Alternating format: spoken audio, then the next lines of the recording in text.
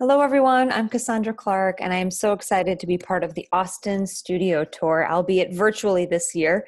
What I'm covering today, a little bit about me as an artist, a behind the scenes look at my studio, my process.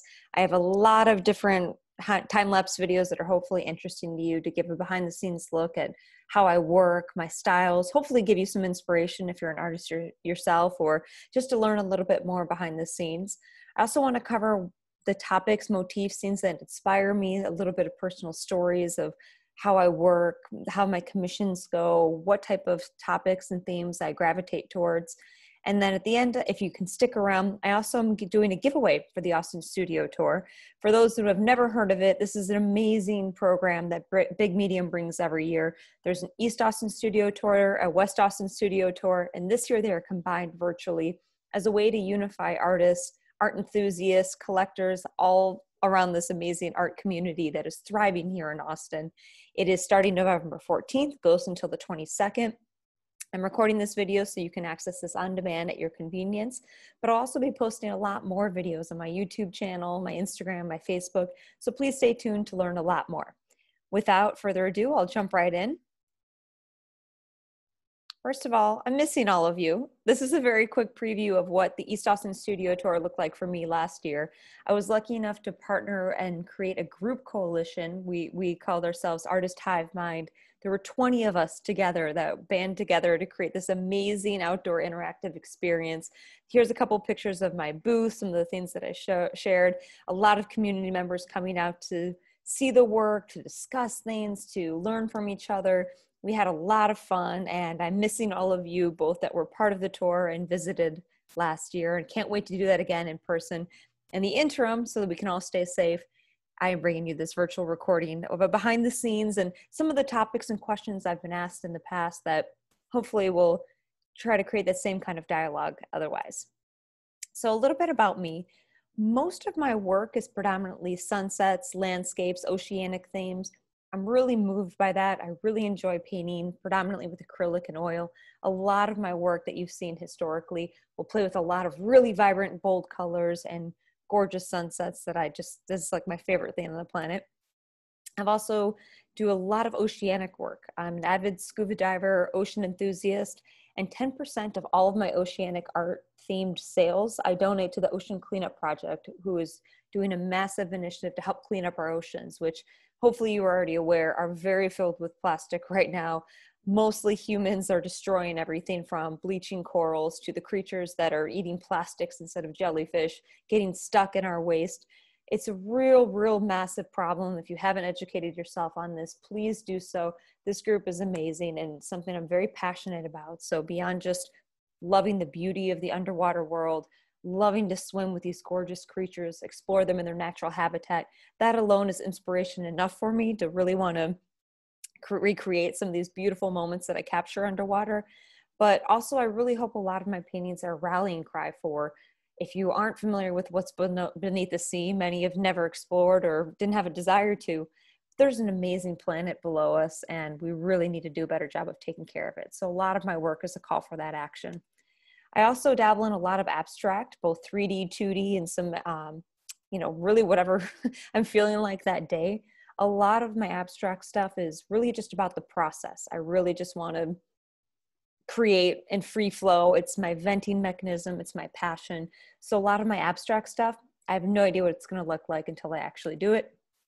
I've also been dabbling in some other mediums, printmaking for one. Austin has an amazing printmaking community, so I've gotten a lot of inspiration from that, gotten to know a lot of people within that group and taken some amazing classes, joined Big Medium for the Print Expo in 2020, all really fun ways to connect and learn more about traditional printmaking. I also do some bead work. This right here is a turtle painted with 1x1 tiny seed beads. You have some videos of that on my Instagram. I also have pictures and processes. I've done a lot of those, both frame pictures, fabrics, textiles. I've been dabbling with some of that. And pre-COVID times when we could definitely be in person, I also would teach some painting courses. First time doing them virtually, but I'm definitely going to try and do some more, both for my channel and for anyone that's curious to learn a little bit more, lean into art, might be intimidated. That's some of the things that I hope to bring with my YouTube channel as well. So I want to give you a behind the scenes look, what it actually looks like in my studio, which is 99% of the time, total chaos. It was formerly known as what some of you have dubbed a living room. Some of you might have dining rooms. Mine have both been converted. My apartment slash studio is constantly a mess. It's covered in multiple works that I always have going at any given time. This right here is a time lapse that I wanted to show you of a commissioned acrylic painting that I did. So I had the video set up to capture the initial stages. This is a 30 by 40 canvas. I'm using acrylic paints, multiple brushes. You can see that it moves a little bit only because what's holding up the camera starts shifting. So apologies for that. You can see more of the pandemonium that is my studio space, but you can see a little bit of how I work with this. A lot of times people start light and go into dark when they're working on a landscape painting. In this case, I actually kind of went top down because I was so eager to capture these really, really vibrant colors that I wanted to bring in. I carried that color all throughout to make this warm overall glow in the painting. A lot of warm yellows, oranges, some magentas, pinks. I wanted to carry that through the entire canvas. And as many of you that work with acrylic know, it's all about layering. So adding a lot more layers, adding in some of the dark shadows, some of the details, did it through multiple steps. And what was cool about this one, we ended up naming it Walk With Me. This was commissioned from a collector in Kansas City who sent me this picture. This was the inspiration for it. And he said, look, this is our family's beach house in Florida. This was done very late last December. So I'm catching you up on a few things I've done since the last studio tour. It's kind of a last minute ask. He said, I am looking for a Christmas gift for my wife. I want something really personal and beautiful. And this home was their Florida place that just reminded them of happy times. That looking at the picture, it just seemed so welcoming. So I was really excited to do this one. You're just looking at that. I am so eager to walk down those steps and be part of this beach and watch this amazing sunset. And luckily he gave me a lot of creative freedom to run with colors. So I really went bold with it. This was the final output. We called it Walk With Me. Vibrant, hot sunset. Like I mentioned earlier, I had a lot of those warm colors carry on throughout. You get the purples, pinks, yellows, magentas all throughout the painting, and then a silhouetted balcony. So not exactly like the picture, but definitely inspired from it. And my favorite part of this, he was so gracious. He sent me pictures of it in his final home, which as an artist makes me so happy to see my work in its final loving place where it's appreciated by him and his family in Kansas. So I'm very grateful for that opportunity. That was a recent one that I had done right after last year's East Austin studio tour. One thing that was really fun for me to do as part of the print expo that I mentioned, when I'm dabbling in printmaking, I went with that same oceanic theme. And I wanted to show you a little bit about what that process looks like. So started off by default, I love octopuses. And yes, they're octopuses. They're not octopi. I've had this debate before and had to learn the hard way. I'm a huge fan of octopuses and decided to recreate somewhat of an abstract scene featuring one predominantly, but then a bunch of tentacles coming out from all the sides. So here on the left, you can see me sketching it out first with a pencil and then using a permanent marker. This is on a wood panel that we use that I think the whole thing was like 30 by 40. It was a pretty big panel. And so the first step was to draw it out. And the second step for anybody who's done relief printmaking more than me, this would be very obvious, is carve, carve, carve, carve, carve. I took a class at the Contemporary Austin to first dabble into printmaking, started much smaller, and then did this print expo course through Big Medium. And the one thing that I learned consistently was kind of half joking, but half serious. The instructor said that you draw the picture and then you're done with your creativity. The rest is robotic. I would say it's a little less robotic than that, but it does feel very mechanical when you're just going through and carving out the pieces, especially something this large. This took over 70 hours to carve in total. So this was definitely a hefty process. A few videos here. As you saw, I drew it out, started carving the main piece, and just when you feel like you're done, of course, there's more to carve. So you can see me carving in some of the details here. Obviously removing the negative and leaving what I put as black marker to help indicate what will be the positive, what will actually rub off on the paper and create that imprint. This is my first time doing something this large scale. And to be honest, it was very daunting. I had no idea how it was going to turn out. I was so nervous to make a mistake, but it was actually really fun to just kind of play with it, see where it went, If I nicked something, I would just improvise. I told myself this didn't have to be perfect. It was just one of my first times.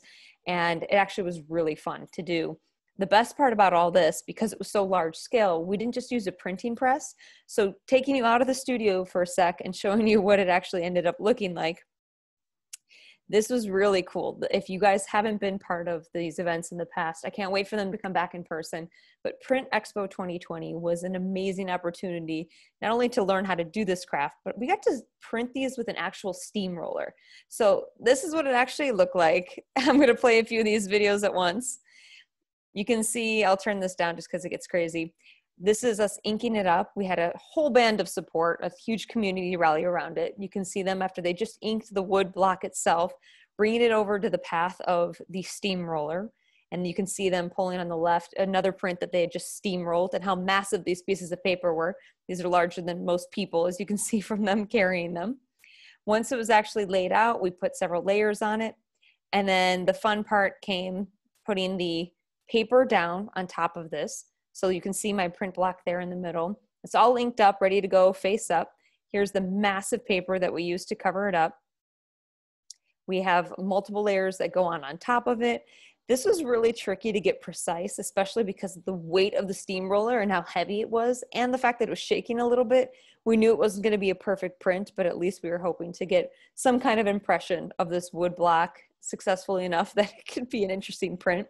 You can see them layering on a felt cover. We put on this clear thing, and then you can see this massive steamroller, no joke, about to run over my art. This made me very nervous because my thoughts were, I'm like, is it going to damage the wood block? I spent like 70, 80 hours working on this piece. This made me very nervous, but these guys were pros. They do this every year. They made it really fun. You have a whole community of people that looked around to see it. And then the awesome part is after all of this was the grand reveal. So we looped it back. I was very nervous, but there it is. It came up no problem. And it was such a unique experience, not just carving this wood block, but then getting to steamroll it. I didn't personally drive the steamroller, but got to witness the whole thing. And it turned out really cool. So this was a really fun thing to do in the studio. And this was January in 2020. I titled the piece Ink for, obviously a play on the fact that it was done with oil-based ink, but clearly that's what octopuses shoot out if they're scared, or what they're famous for is the octopus in squid ink. So that's what I titled the piece. And it was 24 by 30. That's the final wood block. You saw the pictures on the right of how the actual process went. I thought that was really cool and fun thing to share if you haven't seen that process before. This is what it looked like after 70 hours of carving. And here's the final print. Obviously it's reversed. It was really cool. I was able to steamroll print 2 of them. And then later back in my home studio was able to hand pull a couple prints. I actually tried it on synthetic Yupo paper as well. So I had the ink on alcohol ink based, that's usually what I use it for, the Yupo paper. And I hand printed that with a Baron and a Brayer as well, which took a really long time. I only made 3 of those, but they made for really cool collector's prints.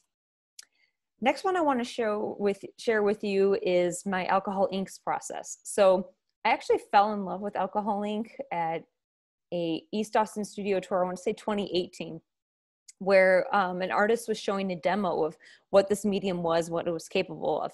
It's essentially ink, but an alcohol base. And once I learned how it can move and flow, kind of like an acrylic paint, but way more fluid, and you could do so many fun things with this. You can blow on it, you can shift it, you can move the panel or the medium that it's on. You can light it on fire, obviously not on paper, but if it's on glass, because all the ink and the alcohol burns off and the ink can stay there. So this past year, especially with so much time at home and in quarantine, I've been doing a lot of alcohol ink paintings, especially large scale. So you can see in the video on the left, I'm using spray bottles, hair dryers, straws. I'm blowing on it. I'm using my fingers and getting all messy. You can see this is layer 1, and I'll explain a little bit more about what this commission piece is about in a moment. But you can see me using straws. I've got alcohol ink bottles, just bottles of rubbing alcohol, the spray. I'm using a hair dryer a lot. That's fun for me. There's probably more official tools, but I like to be scrappy. You see a lot of me just using my fingers and hands, rubbed it around. I'm using a gas mask, which is really, really important. I know they're kind of hard to come by today, but if you're working with alcohol ink, I strongly recommend you protect yourself against these fumes. They can be nauseating. I always have a fan going. I have windows open when I'm doing this. My whole place stinks while I do this project, but it's totally worth it because of how much fun it is. You can see that was part 2, adding a little bit more details. And then as these color layers come in, you can see me adding some really bold colors. If you can't tell already, this is somewhat of a galaxy space scene, semi-abstract. And any space enthusiast will know that the center of a massive galaxy, it burns red hot, quite literally. So these are the red gaseous elements that I'm adding into the galaxy. It's a very large composition. You can see me moving back and forth quite a bit. This was really, really fun to do, and I'm excited for how much creative liberty I got for it. And the most fun part of this, besides obviously the process, because it looks like I'm just playing here, quite honestly, I am. I'm splattering things, I'm throwing paint, I'm just letting it flow until I feel happy about it. The coolest part of this was the request I got from the collector. He's from Chicago and asked me to do this piece. And here's how he positioned it to me. I want a badass painting that matches my gaming system. He had like a glowing Xbox thing. I'm clearly not well versed in the world of gaming, but it was a glowing gaming system. He's like, I want something that captures that ethos. And since I'm not leaving home, I'm going to spend all day looking at that and playing with my Xbox. But I also want something that's colorful to look at because I'll be stuck indoors all day. And because this was around June, where many of us have been in lockdown for a few months, we were starting to go stir crazy, if not already totally insane with being inside all the time. We wanted to create something that was kind of a reflection on the world and the planet as we saw it. His words were, I want something that speaks to our impending doom as a planet right now. Because let's be honest, not many of us have been feeling optimistic, whether it's all the COVID impact, especially artists feel, as with so many professions, so many people out of work or having their worlds completely disrupted. I thought this was a perfect piece to do in 2020. Here was the final output of what it looked like. It's hard to capture on just video, obviously, because it's kind of flat here, but tons of color. All of those gray elements are actually shimmering silver. So this piece, when it moves in the light, is super reflective. There's thousands of stars. I wanted to capture both the microcosms of little white stars in space, as well as bold, colorful things. You see a massive galaxy. And why it's called impending doom, besides the obvious, societal implications of 2020, as I mentioned, I also have a massive black hole here, which my space friend slash nerd that commissioned this piece made sure to point out that if a black hole was actually this large in comparison to the size of this galaxy, as though if this piece was to scale, nothing would exist at all. We'd all be sucked into this black hole and absolutely everything would fail to exist. Kind of feels like that on some days in 2020. So I thought that was pretty fitting, and I was really happy to do this piece. So that's a little bit behind the scenes of my alcohol inks process. And it ended up being, like I said, pretty large. So that's what it looked like to scale with the couches as well. One other commission piece that I wanted to share that goes into more of a traditional style landscape was a commission piece I did for a family out of New Jersey that wanted to capture their beach house. They had a beach house in Delaware, which became their sanctuary because it was such a remote place. It was where they could escape to when all of us were sitting at home. And they loved the peace and tranquility of it. So they gave me a photo to base off. They gave me several videos of, here's the ethos of the place, showing, I could hear the seagulls, I could hear the breeze, I could see the waves, I could see the grass moving, and how just still and quiet it felt. It felt like a very just simple, beautiful East Coast beach house. And so I used some muted colors, some pastels, played with a lot of soft lines. I wanted to capture that relaxing feeling. So in a contrast to the very stark, bold, in-your-face colors I did with the alcohol inks painting, this one is much more of a softer side. And so you can see a few videos here of the process. First one of me just painting in the details. This is oil on cold pressed Reeves paper. Once I get some of the details, once I get the baseline, you can see me starting to add in this pathway. They had this walkway that led to the beach. I started painting in some of the details of their neighbor's house. All of this is from the view of their balcony, because that was kind of their happy place. They'd sit on this balcony and watch this beautiful ocean scene. They also said that they sometimes see dolphins, and it'd be really cool if I could paint those in. So I did add some like Easter eggs within this painting, a couple being that there's some dolphins, not really to scale, but definitely wanting you to see them. You'll see that in the background. And then at the very bottom, I actually added in the address within the grass of their beach house. So there was no doubt that it was there. And kind of a cool story about this, when I posted this video on Instagram, a little bit about the process, someone who I'd never met before, had no connection with, happened to look at the location because he was also based, I guess, in Dewey Beach, Delaware, saw this video, messaged me and said, hey, is it this apartment, or is this house, beach house? I think I'm your neighbor. I'm like, well, this isn't me living here. This is me vicariously living through this. But I reached out to the person who commissioned me for this and said, hey, do you by chance know this person? They reached out to me on Instagram. Turns out they were next door neighbors. It was really funny. So my art, and they had never met each other before. So my art essentially unified them. They got to meet a new neighbor, and they were really, really happy with this painting. It captured overall this feeling of their beach house, and it was really fun to do.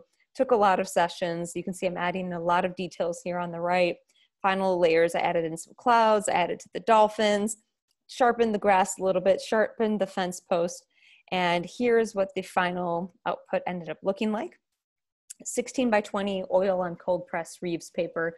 I, again, used a lot of soft colors, blues and greens. And this was my favorite part. And this is something I absolutely love some of my collectors for. They don't just take the painting and say thank you. So many of them either send me pictures, like you saw earlier, of the actual art in its final place. And this as well really warmed my heart. She was commissioning it not for herself, but as a gift for her father, who had this house and would always bring the family together there. And so he is in the house now, opening in this painting. And I just thought it was precious.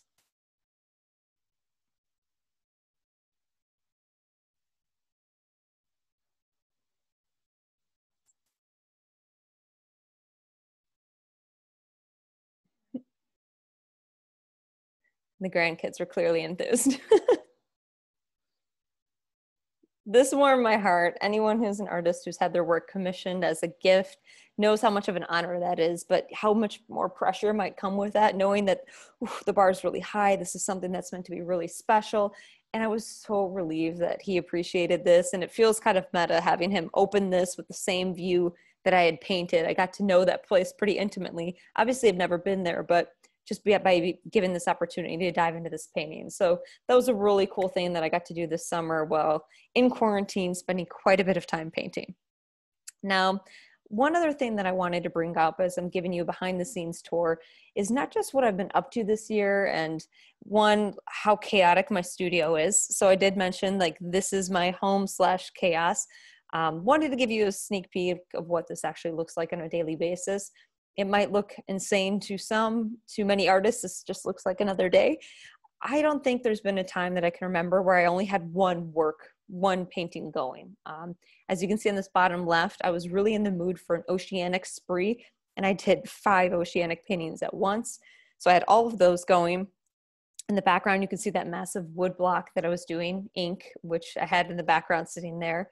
On the right, you can see I had this massive alcohol inks thing going. On another easel, I had this Alaskan landscape going. Obviously, many of us haven't been able to travel anywhere. I had plans to go to Alaska in June. That was clearly not going to happen. And so instead, I painted this scene of an Alaskan landscape as to my way of trying to vicariously be there. So some of this is back to the ocean themes that I really care about, travel things, just self-expression. So a lot of different mediums here. But then also some of my work, I feel is as like my duty as an artist is to capture what's happening with the times. So 2020 has been insane. One piece that was a little bit out of my comfort zone, but I feel like it was a really important story to be told. I titled this Red, White, Black, and Blue.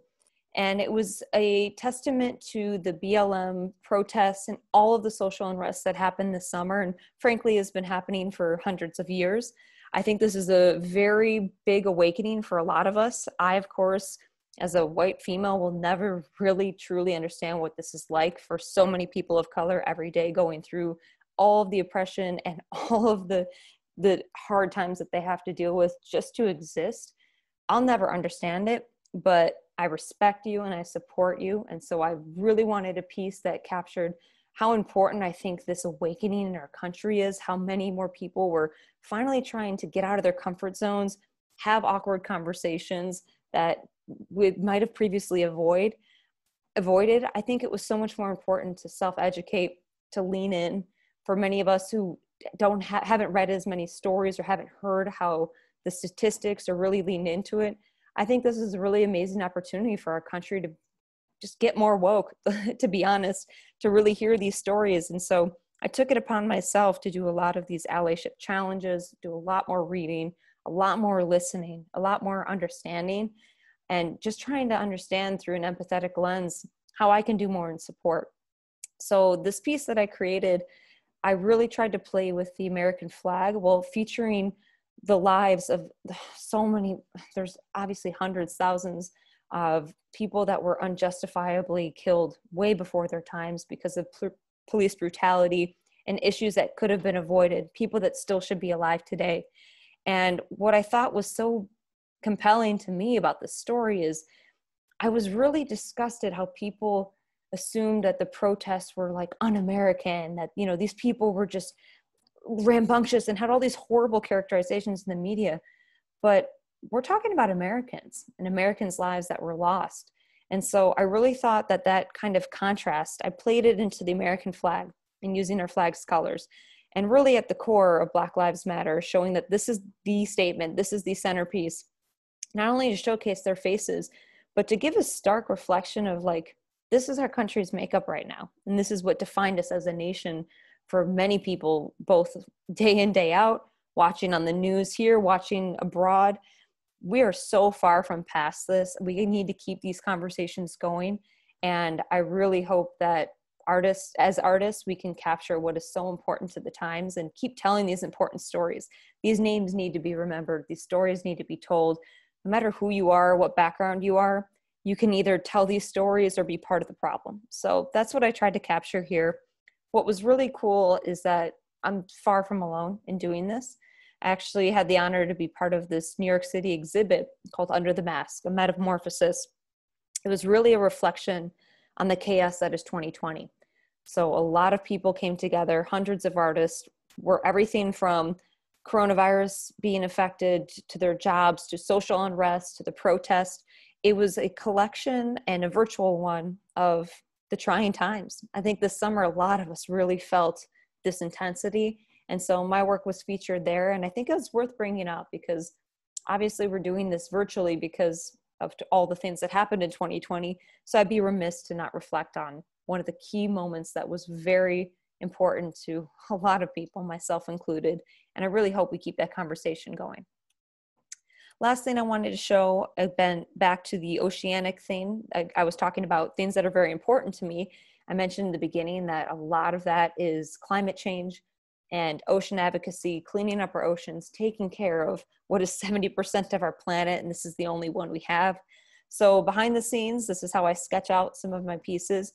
These are actually based off pictures that I took while scuba diving in Bonaire, which is part of the Dutch Netherlands in the Southern Caribbean, very close to like Aruba's part of that, and Curacao, close to Venezuela, if you're trying to orient where that is. It's a beautiful, beautiful place, and one of the very few places that it hasn't been untouched by climate change, but luckily it still has stunning coral and amazing reefs, and it is a beautiful sanctuary to just see these gorgeous creatures in their natural form. And so I took a lot of pictures of, in this case, blue angelfish, gorgeous sea turtles, and I tried to capture them in their natural environment. And to be honest, I played up the color a little bit here, particularly with the coral and some of the plants, because a lot of them are being bleached out.